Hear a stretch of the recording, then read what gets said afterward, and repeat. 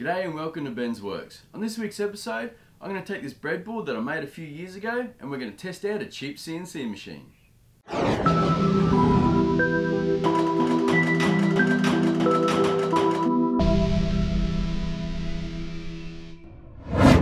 So I've been wanting a mini CNC for a while now, and I found this one on Banggood. It's a 3018 mini CNC. It retails for about $400 Australian, and it comes with the optional 2,500 milliwatt laser module. Now when it arrives, it doesn't look like this. It comes in about 1,000 pieces and you got to build it yourself. It was quite time consuming, but there's plenty of videos on YouTube that explain how to do it.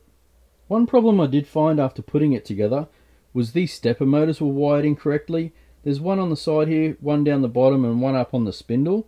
And what was happening was, as I was sending the spindle down, it was going up, and when it was going up, it was going down. So it was all wired backwards. So this is one of the connectors for the stepper motor, and what I had to do was swap all the colours around. So I had to swap the red and the black over, and the blue and the green over. So this is now the correct wiring. So that's how the colours should look in the stepper motor. Now I had to change that on all three of them. They give you a couple of carving bits in the kit. They're just like the V-style ones.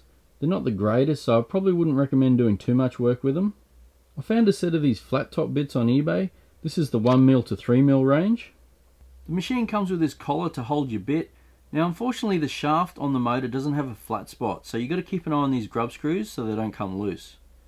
So the carving bit I bought have quite a long shaft, and this is as far as I can get it up because it just bottoms out on the motor shaft.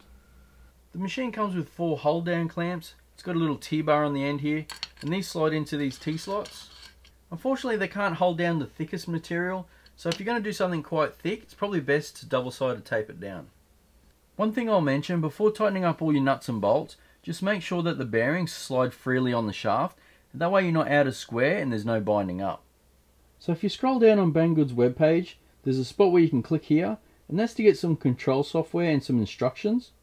This is the software that they recommend in the download, but to be honest, it's not very good. I probably don't recommend it. If you really want to get into carving, I recommend downloading Easel. It's definitely a far better program to use. Once your machine's all together and you've installed the device driver, you can go ahead and do a test. Now in Easel you can click the carve button at the top here and just make sure that all the stepper motors are working correctly.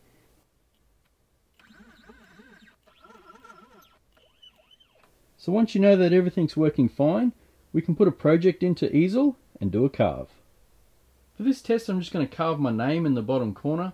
If you guys want a more in-depth tutorial on how to use Easel, there's plenty of videos out there. I'll leave a link in the description.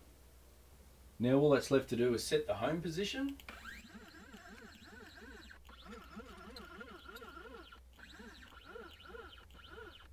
To set the height of the cutter, just grab yourself a piece of paper and just keep bringing it down until it just rubs.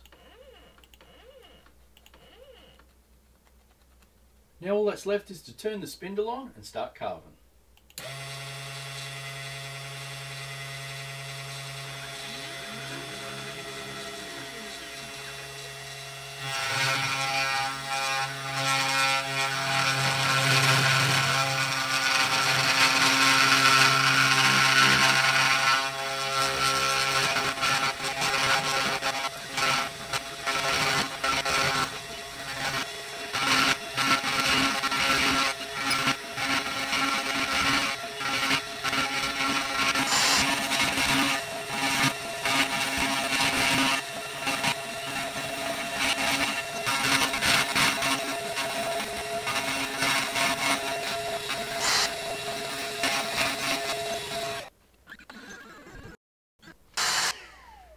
Well, there we have our finished carving. That actually turned out quite nice. That whole process took half an hour from start to finish. For those of you who are interested, I'll go ahead and lay some resin inlay in here, but I'll do that off camera and I'll post the results on my Instagram page. So now the next thing I'm going to do is turn this upside down. I'm going to stick it back down. I'm going to stick in the laser module and I'm going to laser engrave my logo. Swapping it over is super easy. Just unplug the power for your motor, undo this Allen key on the side here, pop your motor out. Now there's 4 little notches in the plastic housing here. Just make sure you line that up. Push it all the way down. Tighten up the Allen key. Plug the power in. Now there's one more important step when swapping from the router to the laser engraver, and that's this jumper pin on the back here. You need to pull the jumper from the left and put it to the right. So that last clip you just saw was from about a week ago, and as you can probably tell by my voice, I've been a bit sick, but I'm feeling better now, so let's get on with the laser engraving. So to use your laser engraver, I just downloaded this program called Lightburn. It's pretty simple to use. You can just open an image, any JPEG image, and just drag it into your workspace. I've just opened up my Bens Worx logo, and then if you click on it, you can grab these corners and just adjust it to whatever size you want. So now you've got your size worked out, you can drag this around your workpiece. Now if I put it down in this bottom corner and go click this frame button, it'll actually show me where it's going to engrave. Now because I want my engraving done in the middle, I'm just going to grab this picture here, move it across and up slightly, and that'll put it in the middle of the workpiece. Now that you've got your position worked out, the next step is to adjust your laser beam. Now you want to get this point as sharp as possible, and you can adjust that by turning this focal knob underneath. Now it might be a bit hard to see on camera, but you can see there that it's clearly out of focus. Once I turn the dial, I can get it to become nice and sharp. And if you look through these laser safety glasses, you can see it's a fine point.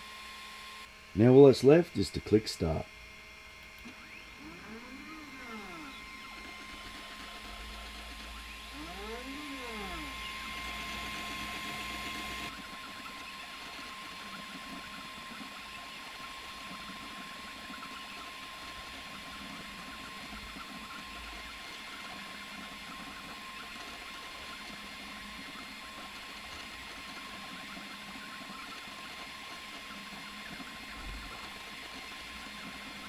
So far the machine's been running for about 14 minutes. You can see there we're at the 14-minute mark and we've done 20%. So still a fair bit to go. It's definitely going to be over an hour to laser this. So I'll turn the camera off now and we'll check back in later.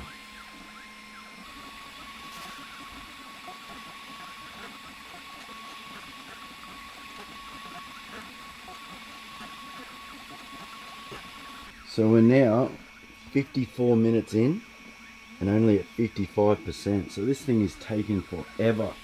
This is going to be 2 hours by the time we're finished.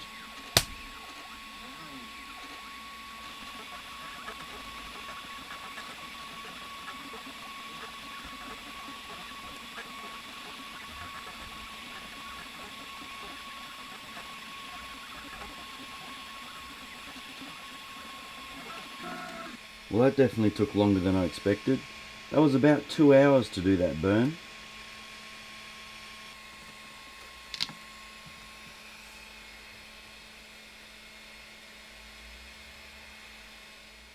Well guys, there you have it, the mini CNC machine. You can see there on the front, it carved my name out quite nice. I haven't even run any sandpaper over that, and it's got nice clean edges. And on the back we've laser engraved my logo. It did take quite a long time, but I did use a high resolution image just to make sure it looked nice and crisp. And you can see there that it has turned out quite well. So I guess to answer the question, is a cheap CNC worth it? If you spend some money and upgraded your bits and spend some time on the software, that's where most of my time got taken, trying to find software that works with the machine. And I found, like I said, Easel works good to carve and Lightburn works good for the laser engraver. If you use those two programs, it seems to work alright. There wasn't too many dramas putting it together. I did about 85% myself before I went to YouTube to try and find a tutorial on it. It's pretty self-explanatory. As long as you get all your rods nice and parallel before you connect everything up, you should be fine. So in conclusion, if you're after a cheap CNC machine, this one's not too bad. Once you find the software that works with it, you can see here that it engraves and carves quite well. Well, that's all for this week's episode. I hope you enjoyed this one. If you do have any questions about the machine or the software, leave a comment down below and I'll do my best to answer them. Thanks for watching and have a great day.